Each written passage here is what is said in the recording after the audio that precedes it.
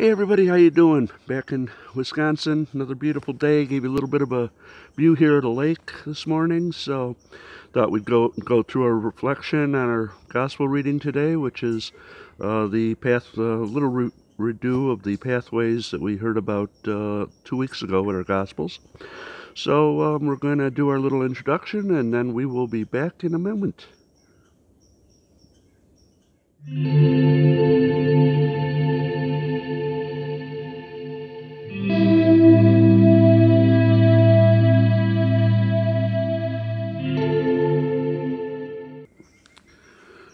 Well, everyone doing pretty good today. Hope everything is well with you.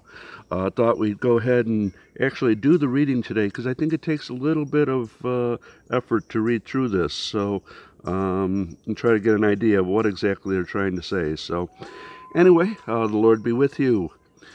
A reading from the Holy Gospel according to Matthew. Jesus said to his disciples, "Hear the parable of the sower.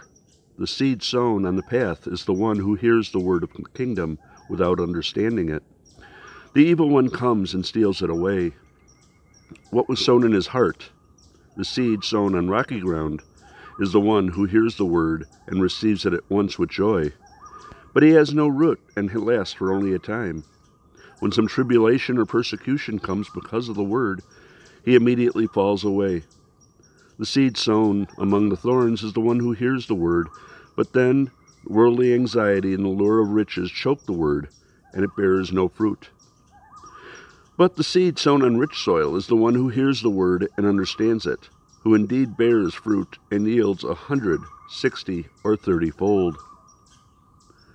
The Gospel of the Lord.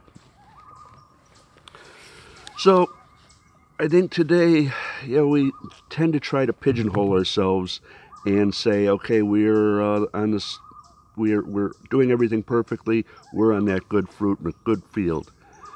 Well, I don't know that we can say that altogether because, quite honestly, when I look at the Catechism, there's 2,300 paragraphs, thousands of pages, going into detail, all the little things that we think about when we call ourselves a Christian.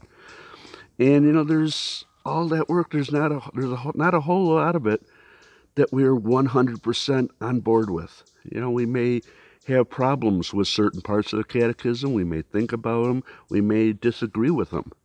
Well, if we disagree with them, we're probably on that pathway, on that particular thing, if we're fighting against it. If we're on the thorny type ground, all of a sudden Satan's there to sit there and say, don't worry about that particular part of being Christian. Just go ahead and forget about that. That's sort of where we have to keep looking at. And I think we have to understand as human beings that throughout all of the Catechism, throughout all of our lives, there are certain things we're real good at, certain things we're not real good at. And I think to make that understanding that we do have some improvement we have to make with some stuff, that's important. And if we pull out from today that, okay, here are the things that I am on the good ground with, the good soil, but here's some stuff that I'm on a pathway or thorny soil, rocky soil, etc. Here we go. We can make these things. I don't really agree with the church on this particular aspect. Well, Jesus got this information from Jesus. It didn't just make it up on their own. It all came from the Bible, came from Jesus, came from everything that Jesus taught. So at the end of the time, we do have to bring ourselves into the fullness of understanding of all of these various things.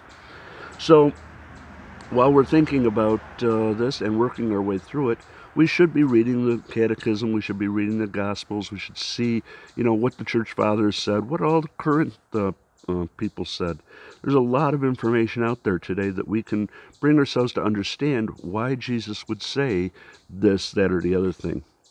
We may not agree with it, but Jesus said it's right, so call ourselves Christians. We have to follow Christ.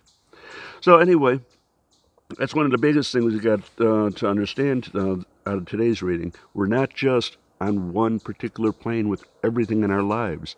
We are all over the place, and we need to get ourselves on that full, rich soil with Jesus in our heart, in our life. And that's sort of what our first reading today was getting at, is just, we're going to have things, but here's a guide to get us to where we need to be.